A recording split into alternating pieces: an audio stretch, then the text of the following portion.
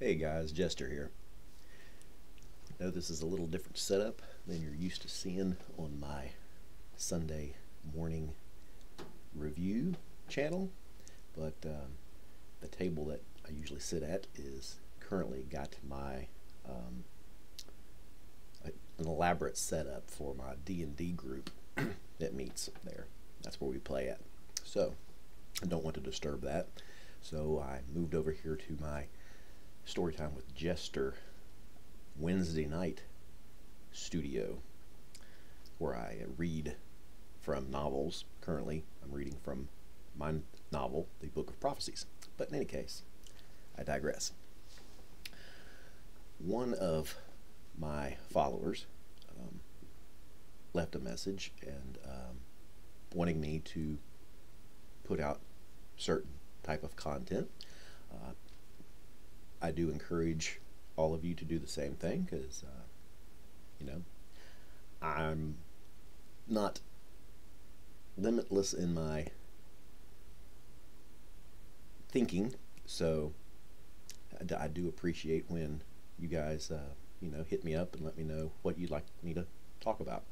So, DM Ray commented, "Hey Kevin, I was thinking the other day that there aren't perhaps great videos out there about the various components of playing old school D&D and truly getting that old school feel, i.e. player skill versus character sheet skill, equipment importance in delving, treasure seeking and exploring versus just 5e Pathfinder 2e murder hobos, etc. Would you be interested in putting up a video with your thoughts about all this and giving some play examples from back in your day too? It'd just be cool to hear your takes on your channel." Alright, so I wrote down a lot of notes, so I'll be referring to these frequently today, just so I can keep all my thoughts straight in my head. So we got first up, I'm going to discuss the murder hobo thing. So, up until the last 10 years or so, I didn't even know what a murder hobo was. Never even heard of the term. So, and for quite frankly, I mean, it sounds kind of ridiculous, the term, but really, I mean, without just kind of guessing, I didn't know, still didn't know what it was, so I looked it up to do this. Come to find out that murder hobo is a term used, basically a derogatory term towards us old school players, because I guess there's a misconception going around that all we did was go and murder everybody in sight and take all their stuff. So. And that is a huge misconception. I mean, I can see where it generated from, and I'll get to that in a minute. But the concept, though, of the murder hobo, it originated in video games. Okay, so you've got to understand in the video games I'm referring to is things like Skyrim, that whole line of games, and other games like that, where you're a free wanderer and you just go around the countryside or whatever scenario the video game has put you in, and you just kill anybody and everybody and take everything they have. Whether they're the monsters that you're going up against, or they're just innocent people in town, or across the countryside, villagers, whatever. You just kill everybody. You don't care. You're just a murderer, basically. And that to me personally is a very sick concept. It creates in people things that shouldn't be created in their minds, especially when you have young children that are playing these games. But anyway, but to say that we did that back in the day, that's not true in any facet. I'm not saying that there weren't players who played evil characters, and um, and perhaps um, the whole table played evil characters, and and that was the um, scenario that the DM put forth was a group of evil characters going to do whatever. Then being evil, that's understood, but to still go through a town and just start killing everybody, there's consequences to that. And if the DM was worth a salt at all, he would present those consequences to the characters. So if you could just go up and start murdering villagers, you're going to have the town guard come down on you. And if you're a powerful group, then you're going to have an army come down on you. You're not going to survive, or at the very least, you're going to be put in prison. So the whole concept, like I said, is just that we did this back in the day is it's totally crazy. And back to the video game thing that I was talking about, back in our day, in the old school era, the video games we had was Donkey Kong and Super Mario Brothers, things like that. We didn't have these elaborate games that kids play even 20 years ago. So our games were very simple. We'd go to the arcade room or down to the local mom and pop gas station that had a video game inside of it, and spend all of our quarters playing that kind of stuff. So our imagination came from what we saw on movies and read in books, or just concocted in our own head. So we didn't have the whatever the kids get from the video games now to fall back on. And so anyway, I just wanted to get the murder hobo thing out of the way right from the beginning. Player skill versus character sheet skill. That's a big thing that I've seen transverse through the editions, mainly basically from second edition to third and beyond. So between second and third, that's your split. So your basic first and second edition all focused on the player skill. Okay. Give me just a second. Don't want my coffee to get cold.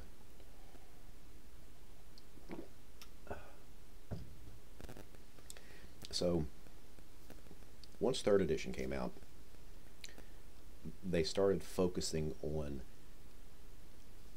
and creating these stats for all your different skills and stuff, and they focused on that, and they focused on the character being the focus. And so it changed from focus on the player to focus on the character. And so now you have by the time you get to 3.5 and then now 5th, everything is wrapped around the character, and you've got all these die rolls and all these points to put in skills and all this stuff to basically what they've done is they've turned Dungeons and Dragons into that Skyrim video game where you just stat up your character, and the more stats you have, or the best way to stat your character, that's the focus, and that's how you succeed in the game.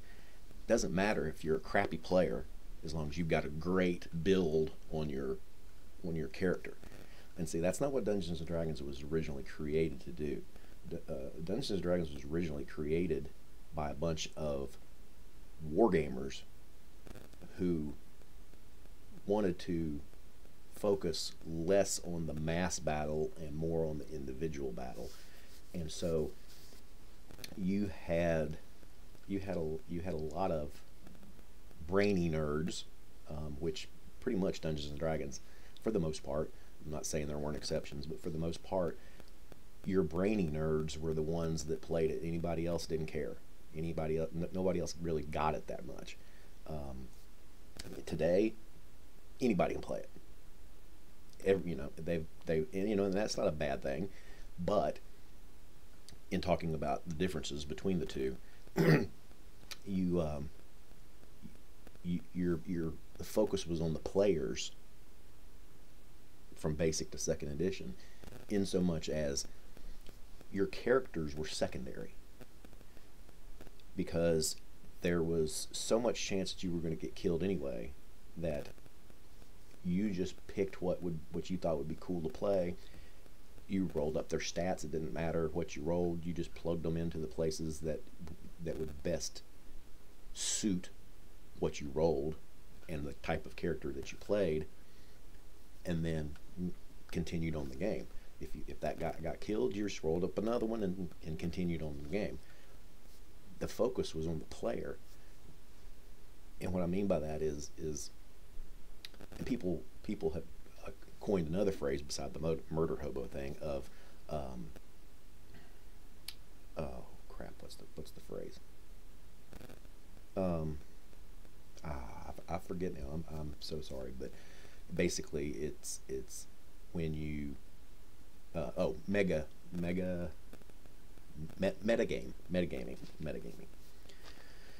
So they coined the phrase metagamer basically to, again, put a bad light on what Dungeons and Dragons originally was intended to focus on. Now, there are other examples of metagaming, which are the true examples of metagaming, and that's bringing in things, having your character do things in the game that happened in the game that your character shouldn't know about, or having your character know how to defeat a certain monster when only the player has ever faced it, the character hasn't. That's metagaming. Okay, anything beyond that is not metagaming, but the phrase has been put to that, to all those other examples that were beyond what I just mentioned, basically to dumb down or say against the old school people. What the old school game was you as the player used your own intelligence, your own wit, your own knowledge. It's irrelevant that you gained this knowledge in real life. Okay, it was your abilities to play the game. And what I mean by that is a lot of the game had to do with puzzles,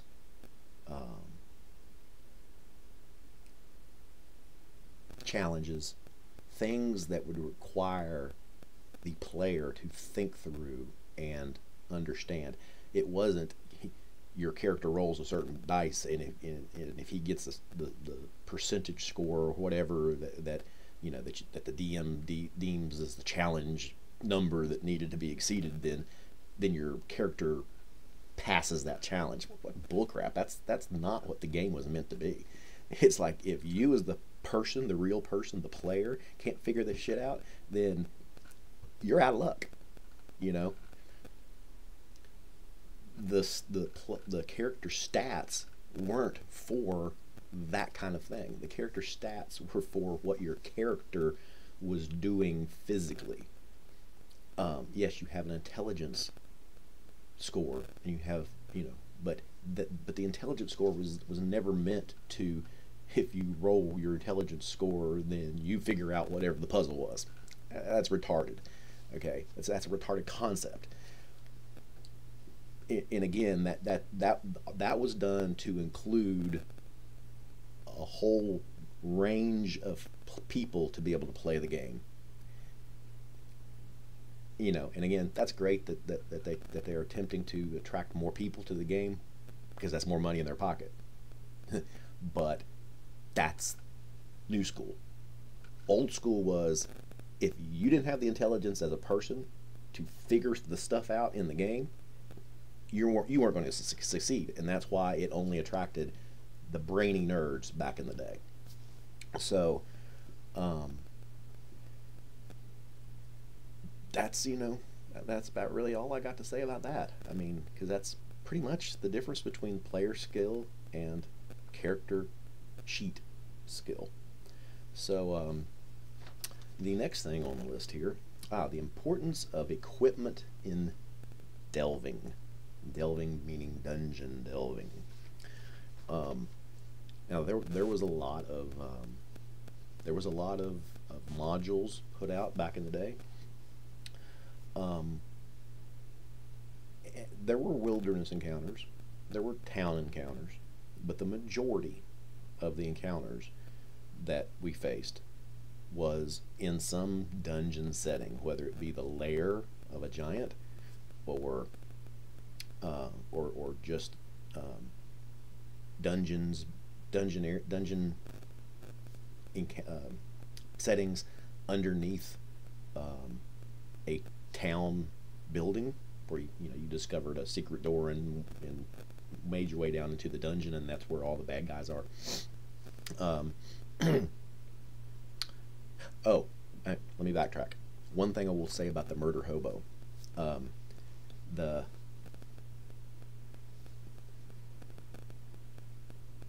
the new way, or what the actual real definition of the murder hobo is, like I said, is you basically you kill innocents. Okay. We back in the day, we did do a lot of killing and taking people's loot, but it was never innocents. It was always the monsters. What they've tried to do today is change the definition, which they are doing in every aspect of life these days. It's changing definitions of what reality is. But in our time, the monsters was basically anything that wasn't human, elf, and dwarf, and halfling. Everything else was a monster. An orc was a monster. Sorry, new guys, but orcs are evil. Don't have any other alignment other than evil. They're all evil. Therefore, in D&D terms, they're monsters. You kill them, and if they have shit, you take it. Okay? Period. Today, they're trying to make, they make it where you can play orcs, because orcs are misunderstood and all this other garbage. Okay? Sorry. If you're an orc, a orc, sorry, not half orc. If you're an orc, a goblin, whatever, you're a monster, you're evil. We're going to come in, we're going to kill you, you're going to take your crap, because if we don't kill you, you're going to come in and raid a village and kill the innocents. It's as simple as that. Okay? So when the definitions started changing, that's when the murder hobo also started ramping up in whatever. Anyway, back to the importance of equipment in delving. All right, so again, not too much focus on dungeoneering these days. Yes, you have dungeons that you go in, but the focus again is more on the character skills aspect of it, and basically you just run through the place. You kill as many people as you can, or you take whatever stuff that you can see, or you're going after a specific reason for being there. And there's not a lot of focus set on the day-to-day functionality of actually going in a dungeon and delving deep in there. And what I mean by that is again, Dungeons and Dragons was meant in its original concept for you to take the knowledge that the player had of certain things and apply it to the game. So, in dungeoneering, you basically need to know how to spelunk. Okay? So you would need to know or imagine what you would need and do to successfully go through a cavern situation which is in complete darkness because you're underground. You know, what natural light source are you going to find underground unless it's some kind of glowing lichen? Okay. So you've got to be prepared for things like that. And really, in what I've experienced in 5e and even 3.5, the limited times that I've played, is that none of that is really addressed. But in Old School, it was highly addressed. You needed to know how to do. You basically had to be the MacGyver, if any of you know what that is. Any of you newbies knows who MacGyver is. All of us old school guys automatically know what that means. But you basically had to be the MacGyver of whatever setting you were in. And you had to get creative to be able to accomplish the tasks that you would find yourself in and up against, rather than just rolling the dice and letting the dice decide everything. Okay, that's not, the dice were not meant to decide everything. The dice were meant to decide the randomness type things and combat. Beyond that, you never touched your dice. It was all up here. Okay, and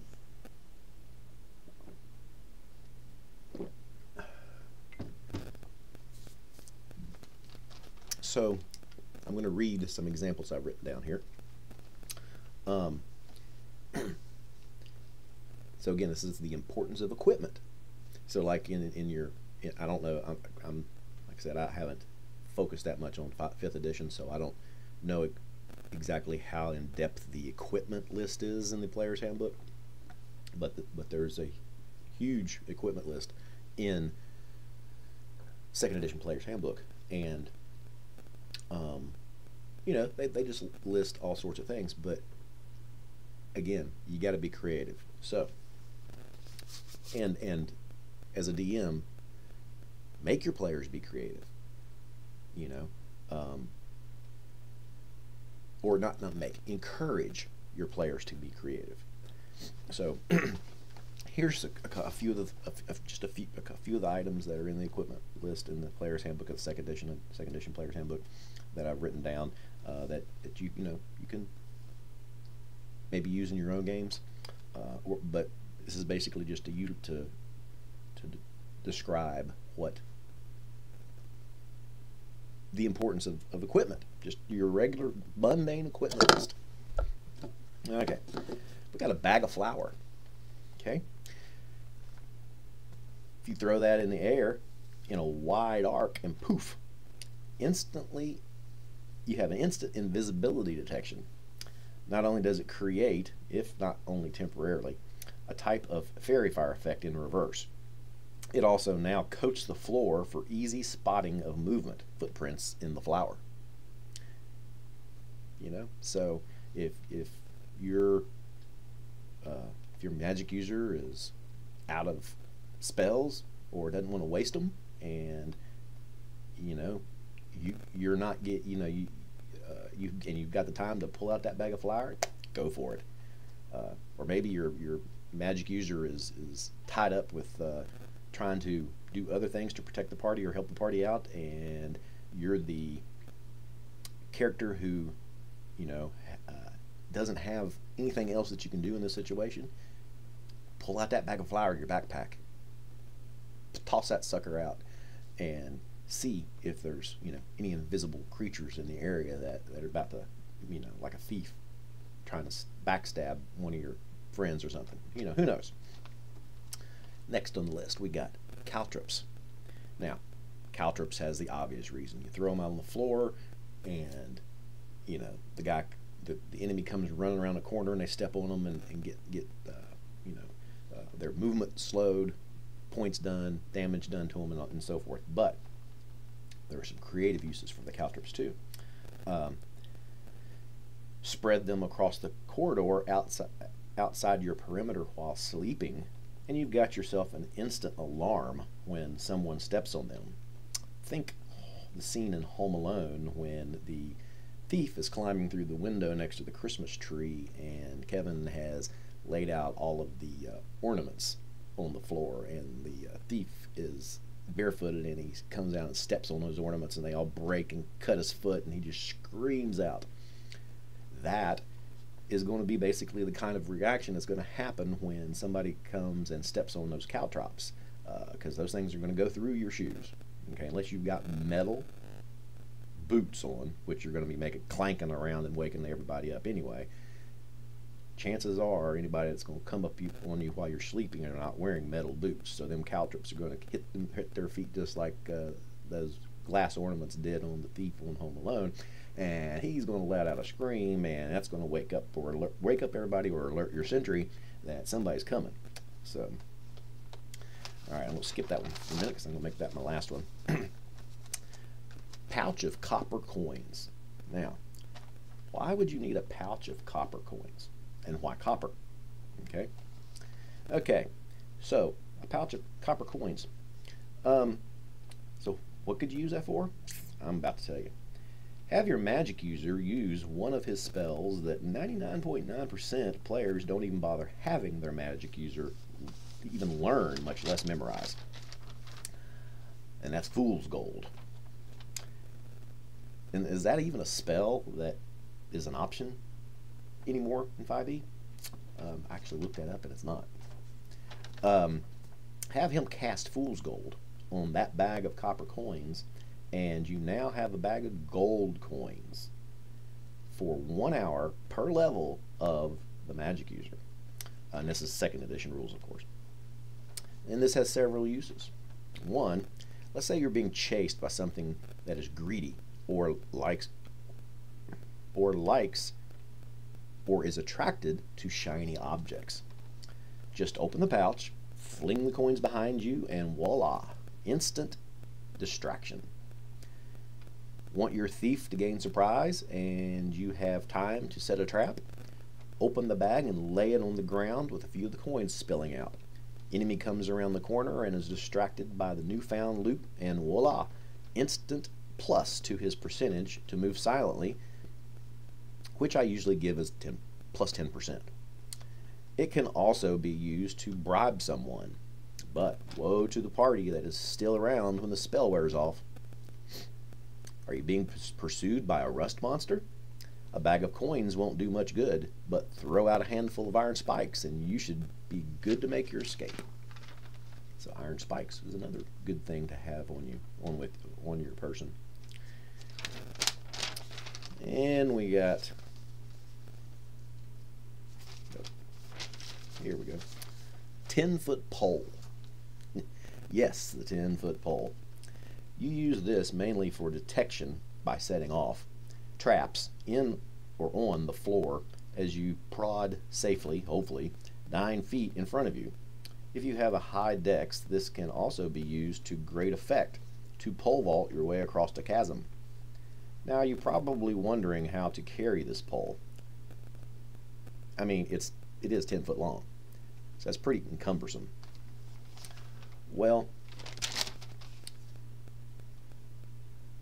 that takes me to the next item on my list, and that's NPC hirelings. We're not talking henchmen, we're not talking followers, we're just talking about average citizens for hire. Okay, so otherwise known as the first to die or run away. You've seen the movies such as The Mummy or King Kong, where there's you got these, just your random dudes that are carrying everybody's equipment or carrying the torches and whatever. Okay, so yes, we have like torch bearers that you can actually hire people in town to just, all their job is to carry torches for you. Okay. Um, let's see what we got here. So yeah, so your average citizens in D&D, these are known as zero-level NPCs that are hired to do mundane tasks such as carry torches, the lit variety, of course.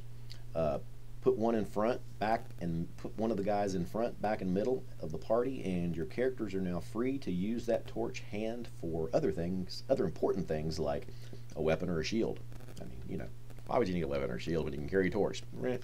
Right? So anyway, they are also useful for tasks such as carrying that cumbersome 10-foot pole, or in the event you don't have one, to walk out in front of the party and in effect become that 10-foot pole. Hey, you know, they're expendable. That's what their job is to do, is to come there and do the things that you don't want your characters to do.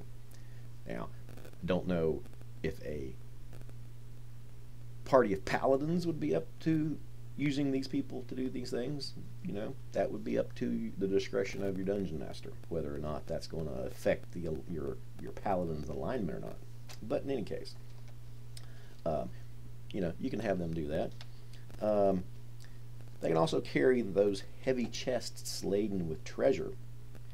So again, your characters can focus on the important things like carrying their shield and their weapon as you're traipsing down the dungeon with all this loot, you know.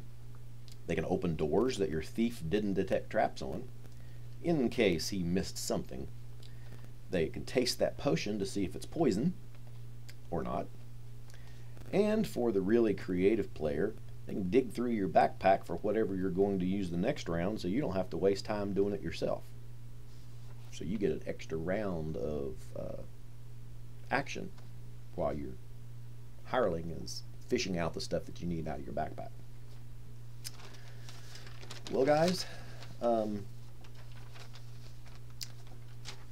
almost forgot. Oh, okay, yes. This big bad boy right here. So, let me see how I want to introduce this. Oh, out of coffee. I'll have to go get some right when I'm done here. All right, so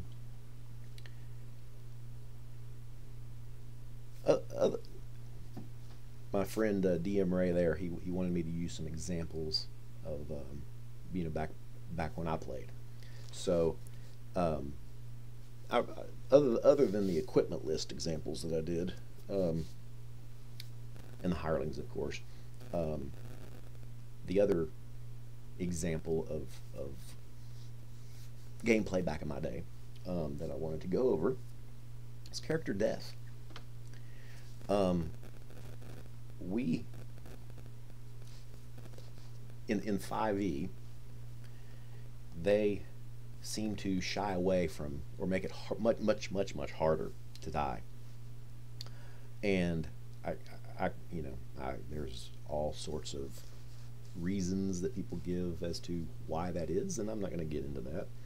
But in any case, back in the day, like I was alluding to earlier in my examples that I have on my paper that I was reading to you, was that you know, you roll up a character, you're not focused on the character. The character's not the focus, okay? The focus is the player. So if your character dies, it's no big deal, okay? Now, sure, if you've had a character that you've been playing for years, you're going to get attached to it, okay? And then if that character dies irrevocably, because there's so many ways to bring back a character, it's ridiculous, okay? But if your character dies irrevocably, yes, that's a pain you experience, okay? But beyond that, and again, this is like I said, this is a character that you will have played for years, okay? Because it takes a long time in old school D&D to advance high levels, and that's for a reason, okay? One, it's because most of the written adventures that you're going to play are lower level adventures.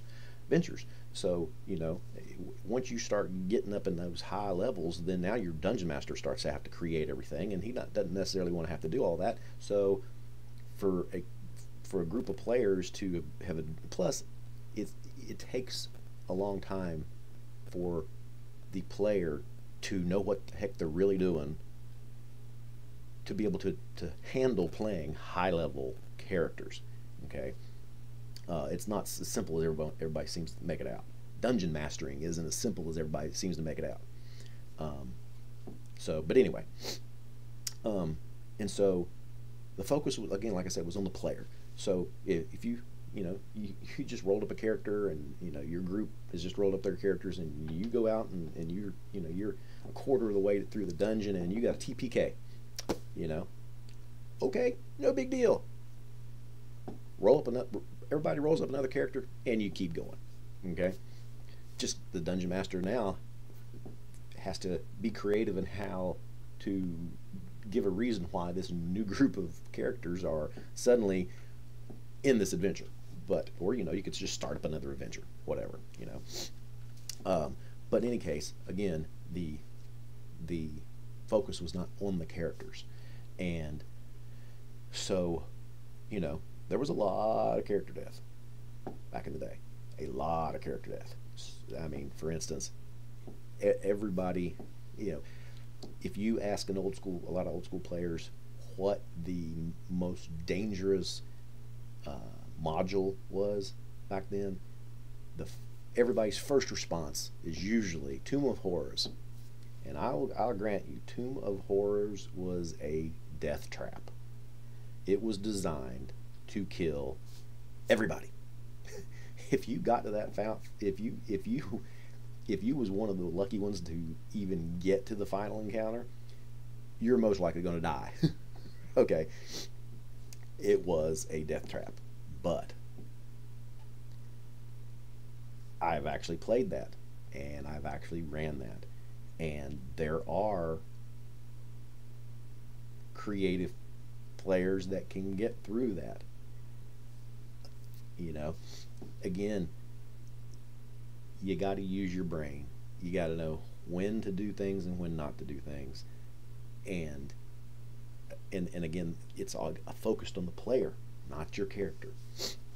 So, but if you ask me what the most dangerous dungeon or module was, I would say the D series, D1, 2, and 3, going underground, traipsing through the under earth, trying to get from where the giant, well, the fire giant home was, to where the queen of spiders is. That whole 3 module thing there, that was the most dangerous thing that my characters personally have ever encountered. We had a party of, or a group of like 5 guys, plus the dungeon master, and this was back in the Navy, we would, while we were in school in the Navy, and we would get off work from, on Fridays but we'd get out of school at noon, and then we'd have to clean up the barracks. That'd take us till about 2 after we ate and everything. And so at about 2 p.m. on Friday afternoon, we'd all go to the break room, get up with all of our D&D stuff, and we'd start playing, and we would play literally non-stop from 2 p.m. on Friday till about 1 a.m. Monday morning, midnight, 1 in the morning, something like that, which wouldn't give us much time for sleep before we had to get up and go to class the next day. But in any case, we'd take turns sending people downstairs to the drink machines to get sodas for everybody. We'd order takeout and have it delivered to the desk downstairs, and they'd call us when it arrived. We'd give somebody money, all of our money, and they'd go down and pick everything up and bring it back up, and we'd eat. If there was a lull in what one of our characters was doing, then we'd take turns napping, that sort of thing. But we literally played for 2.5 days straight. And our school was like 8 weeks, I think it was. So we did a lot of playing through the giant and drow. We never did make it to the queen by the time we graduated, but we had just got there. But in that underground D1, 2, and 3, and we were each playing two characters because, you know, 4 or 5 of us, if you only have 4 or 5 characters, you are not, if the dungeon master is playing or running the game as it was designed, you will not survive. There's just no way 4 or 5 of you are going to get through this thing, okay, unless you just hide the whole way and get lucky as crap, okay. So we were each playing two characters, so we're talking 8 to 10 characters going through this thing. And we never faced a TPK, but each one of us lost throughout the whole thing probably about anywhere from 4 to 6 characters each. Okay, so that that right there just shows how dangerous the Drow series is. So that's my personal example of play back in the day. But got one more little thing here in regards to character death. So after that Navy time, that first Navy time, back what I just explained, I had only played up to that point. Well, take it back. I dungeon mastered when I was in high school a little bit, but for the most part, all I did was play until after I got out of school there in the Navy and went on my ship. And from that point on, I primarily have dungeon mastered ever since. And so throughout the time of me DMing, I've had a lot of character death. Some of it was because of how hard the dungeon was. Some of it was because my players just did dumb things and got themselves killed.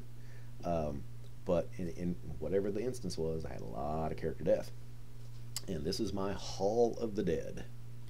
This is all the characters that died that could not be brought back, whether it be something like they were dissolved in acid, their body was completely dissolved in acid, or from a monster that had acidic whatever in their system and they digested basically, like a black pudding or something like that, or whether they were dragged down to the bottom of the ocean by a fish, you know, or they failed their resurrection survival role when trying to be raised from the dead, whatever, okay? But this is my list of dead characters, and I usually try to write how they died at the top just for reference. So this one was killed by a Vrock, which if nobody knows what a Vrock is, that is the vulture type demon, known in early old school D&D as demon type 1, and it was Roman numeral 1. This one was killed by a red dragon. This one was killed by a red dragon.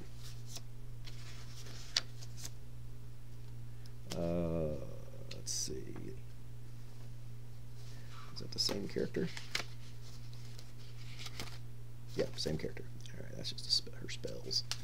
Alright, let's go past all that. And then we got died by black notched kobold arrow. Killed by red dragon in an act of self-sacrifice. And this was a badass dude. He was a half-orc dragon slayer, and the party was up against a red dragon, and he basically, being a dragon slayer, he sacrificed himself so the party could escape. He is always remembered in my Hall of Champions. Then we've got killed by a Bebelith. and killed by a worm, which this is a type of fish found in the Lake of Unknown Depths, and it is this was from the module Return of the Eight, and I had almost a TPK from this worm. This is one of the cases where the players didn't act very intelligently and got themselves killed. But in any case, we got, let's see, 1,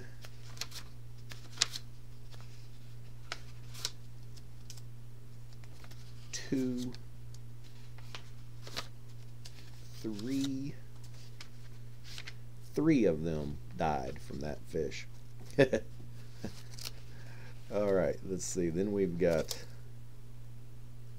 I don't know how he died. I did not, unfortunately, write the top. Dead by black pudding. Failed a resurrection save as well. Let's see. Don't have a reason there.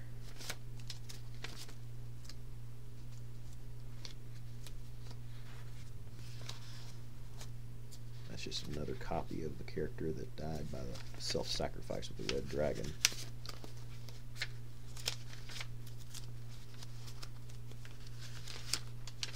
But you get the idea. But there was a lot. Oh, and I had a party. Let's see, how many was this? We had the 1, and we had 2, 3, 4, 5,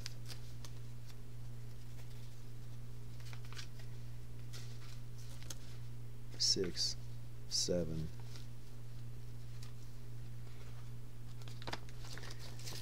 Had 7 characters go through the Forgotten Temple of Tharsdoon.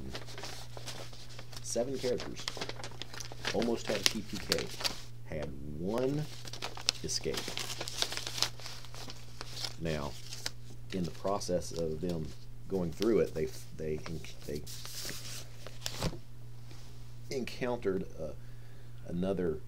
they encountered an NPC that became a PC that was kept prisoner there. So that made 8 total player characters by the end of the dungeon, and 6 of the 8 died. Most of them died in the original encounter, the very first encounter.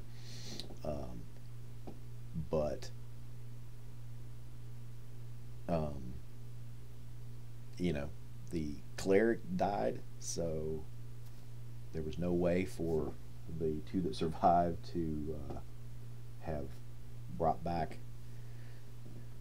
anybody back, and